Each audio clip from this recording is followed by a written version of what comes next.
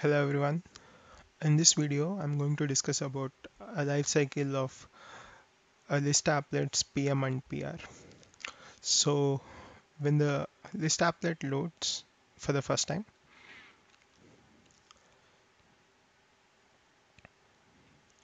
the init function in the presentation model will get called.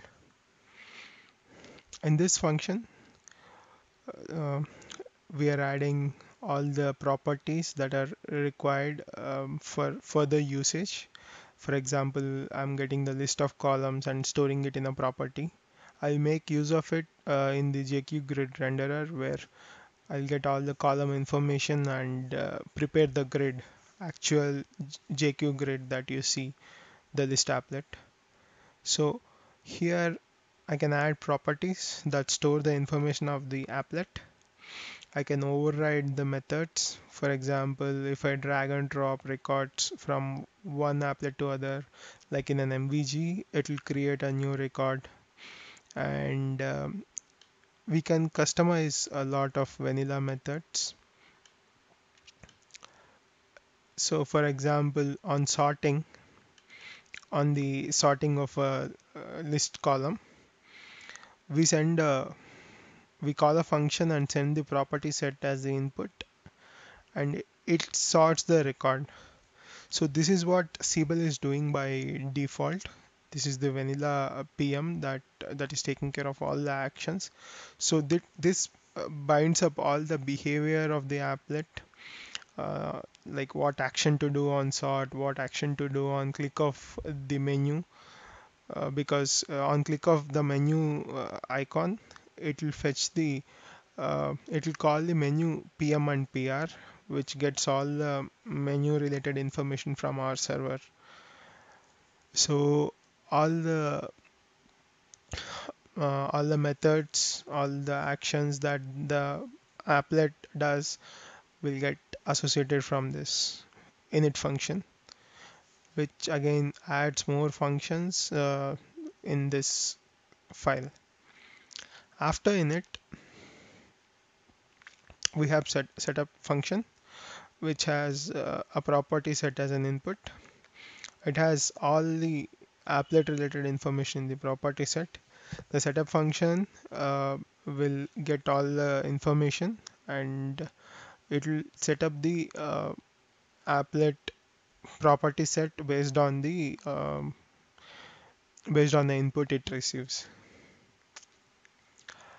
In setup method, we can add more list columns if we want. We can remove a list column, like delete it, and we will not show it at all in the UI, even though if it is present in the applet definition.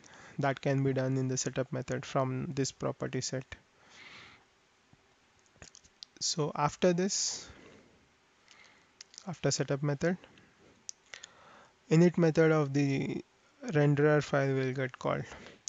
So in init method, we can attach the PM binding event. For example, a particular property is set in the PM, and that will call a function in the PR. For example, if I go to query mode on the applet, this particular property will be set, and the applet will look uh, something like a list with uh, editable columns, with just empty columns. So that look and feel will be created from this function. This is the function that will take care of the look and feel of the applet on query mode. So this init function will associate all the events from the PM, and um, after the init function is called, it will call the show UI function. Now, if you look at it, the applet is not present in the UI at all. The show UI function will build the frame that holds the actual data. So post show UI execute, you will be able to see a frame, After this show UI method, it calls the bind events. So all the events that the applet will handle will be binded to the controls in this function. So let me bind it. After bind events, still the data is actually not present in the UI. We have the column model of what columns will be available in the UI, but the columns, actual column data is not filled. That column data will be added to the UI using this bind data method. So once bind data is done, we are all set. The data is actually present in the UI. We can even look at the loop that it runs in the bind data. So if you look at this,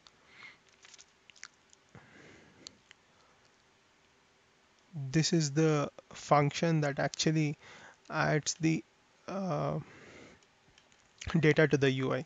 So we get the particular record information. So get record, we get the record information.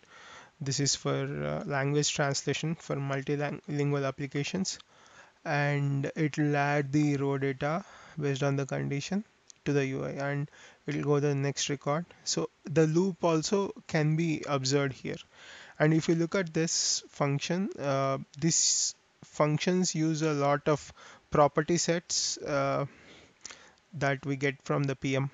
So like I said, we have the function here pm.get list of columns. So the list of columns that the list applet holds is set in the column, set in the property here. So this is the property, and this property will get reused again in the renderer. All the job that renderer does is it gets all the information from the PM. PR doesn't hold any data. The PM holds the properties and the behavior information, and PR doesn't hold any data. It gets everything from the PM. We always see this dot get PM dot get functions only in PR. So from the PM, it gets all the information that it requires to build the UI of the applet. And on leaving this particular applet, going into another view, you will be it will call the end life function. So the end life function will delete any objects that we create. Uh, we'll not be touching much on end life function. I'll give you an example in my further videos. So I hope this helps you to identify where to customize and which function to customize while using a PM and PR.